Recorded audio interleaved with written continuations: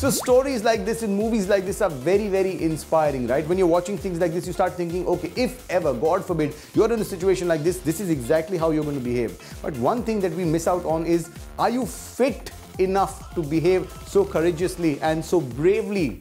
Maybe not, right? Sometimes you don't get time out of your daily schedule, लेकिन वक्त निकालना पड़ेगा. और अगर आपके पास जिम जाने का वक्त नहीं है, so here are some yoga exercises that you can do within the comfort of your home.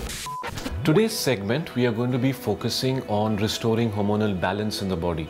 So the techniques taught today specifically work on restoring hormonal balance. The first technique that you're going to learn today is called Jalandhar Bandh. It's a neuromuscular lock that works specifically on the thyroid gland. You take a deep breath in through the nostrils. As you're inhaling, push the abdominal muscles as well as the chest muscles outwards. Slowly and gradually drop the head down.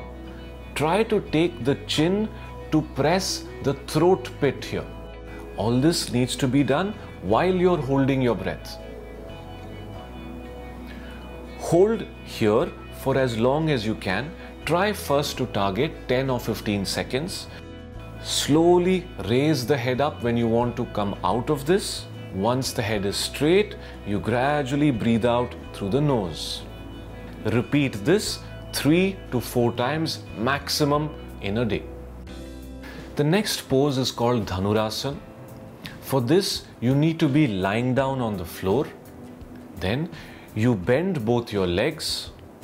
You use your hands to hold on to your ankles, as you can see.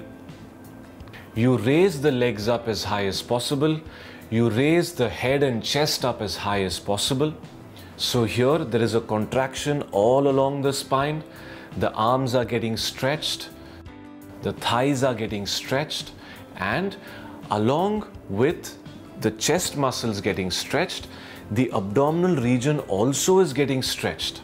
So when the abdominal muscles are getting stretched, it is not just the abdominal muscles. Internally, the abdominal organs and all the hormonal glands located in the abdominal region are also getting stretched and activated here.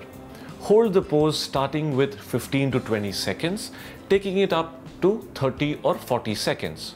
When you want to release the pose, release the legs, slowly come down, breathe out as you're doing this, and lie down flat on the stomach with the legs straight.